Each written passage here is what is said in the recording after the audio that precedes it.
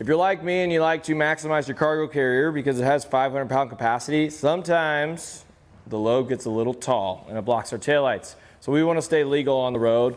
The eTrailer light kit for your cargo carrier is going to solve that problem. To install these taillights, we're going to need this bracket. So you just scroll down to the related parts section of this webpage and you'll be able to get the brackets. So buy them both at the same time. We give you two different options. So you can either have the incandescent version or we have an LED version. I would go with LEDs because it takes less load off the vehicle and it's going to be a little bit brighter as well. We designed this bracket and the lights to work with majority of the cargo carriers, but if you have one that's a little bit different than the standard look, like the one we see here, there is another option, which this one is also incandescent, and it's just gonna wrap around this little post here. I just don't like how it's not as low profile, it doesn't look near as clean, but just know you do have options with eTrailer. These are also a little bit bigger than those round ones we were looking at before, so it's gonna give us plenty of light. So let's measure real quick. So the overall length is gonna be about 6.5 inches, and the height of these is gonna be about 2.5 inches. It doesn't really stick out too much compared to the round ones, maybe 3/4 of an inch at the very most. But then I did realize that whenever you look at this bar on the inside, we are going to lose a little bit of space. We don't really want to hit any of our contents. So if you look on the inside of the carrier, it does come in from the rail, I'd say about 1 inch. But all in all, if you're going for a very clean look, this is going to be your best option when it comes to lights for your carrier. It's a very simple install. Everything is pretty much in the kit when you get the bracket and our lights. We even give you zip ties as well to kind of clean up that wiring. So let's go over that process with you just so you can see how easy it was. To get the bracket installed, I want to install it on the farthest most point right here. So all we got to do is just put it like this, drop it down, and it sits into place. I like to even it out, so get a tape measure, just eye it out. We're gonna have some hardware with the kit. We're gonna go with the bolt with a washer on it.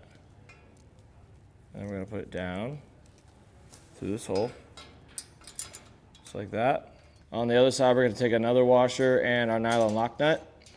I'm gonna get these just hand tight for now and install the other two. Now we're gonna center it up and then take a 1/2 inch wrench and socket to tighten it up all the way.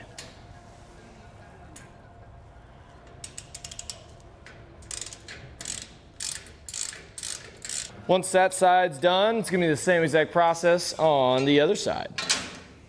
Now that the brackets are nice and mounted up, we're ready for some lights. We're gonna take our lights and we're gonna take this rubber grommet off. To do that, all we have to do is just pull it off one way and it should slide right on out. Kind of like that. Put the light to the side for the moment. I'm gonna make sure that the words are upright. We're gonna slide this in. You kind of just want to push it in just so it seats into there, kind of like that. And once it's just like that, we're going to take the light, make sure that the words are upright again, and we're going to put this in there and give it a little bit of pressure until that little tab snaps in, like that. There we go. Now we're ready for the forward pole. One side's going to be 3 foot long, the other side is going to be 6 foot long. 6 foot long one with the green wire goes on the passenger side, and then the shorter one with the yellow wire goes on the driver's side. So we're going to plug this in to our forward pole. If you don't have one, we have a wiring kit for you. Just use our fit guide to find the right one. And then what we want to do with this is I'm going to run it down the center of the shank. Then we're going to go right here, and then we're going to go directly to the light once we get it lined up.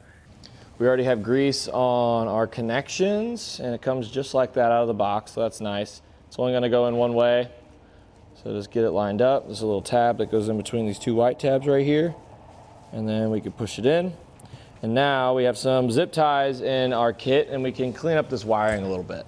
Once they're hooked up, let's go ahead and test them out just to make sure everything's working properly.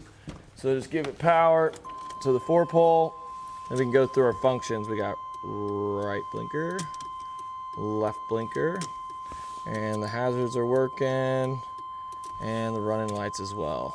So we're good there. And that's pretty much it. It didn't take a whole lot of time to install, and it's a very simple upgrade for your cargo carrier just to stay legal on the road so everybody sees you stopping when you're stopping, turning when you're turning. And again, this was the eTrailer light kit for your cargo carriers, and I'm Adam with eTrailer.